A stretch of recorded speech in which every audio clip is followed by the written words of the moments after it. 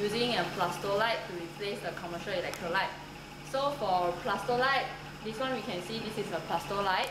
So to produce the plastolite, we just add a cellulose-based component with a plasticizer and mix with distilled water. So the solution, we can make it more homogeneous by using a stirrer to stir the solution. First, we need to prepare 2 conducting glass, and then in order to check the conducting side of the glass, we're using a multimeter to check.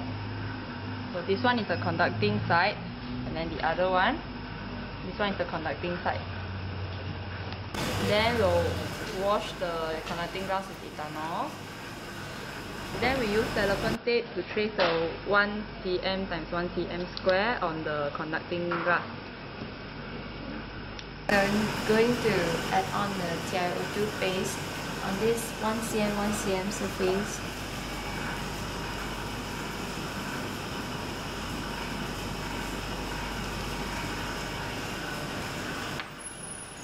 For that, we're using a glass slide to slide the surface until it's flat.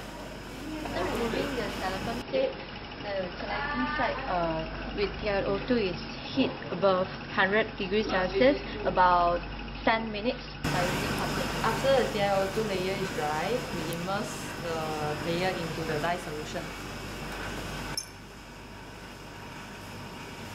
And then we remove. For the electrolyte, we are using plastolite we prepared before.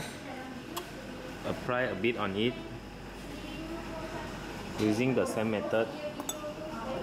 Slide evenly over the sample. Yeah. Okay. After that, cut the spaces to suitable size, and then we feed it onto the surface. Spacer is to avoid short circuit. After that, put another conducting glass onto it and using a paper clip to hold on it.